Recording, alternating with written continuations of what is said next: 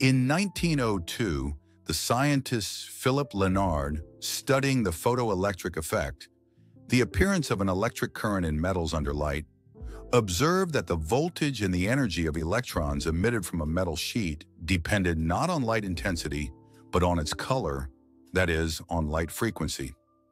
This contradicted the wave theory of light as confirmed in the late 19th century by the British scientist James Maxwell, who held that electron energy should instead depend on the intensity of light. When Albert Einstein investigated the photoelectric effect in 1905, he realized that radiation quanta would resolve this discrepancy. Einstein proposed that light, instead of being solely a wave, consists of tiny particles now called photons. A photon is a quantum of light, and the energy of a single photon of frequency nu equals that frequency times Planck's constant, E equals h nu.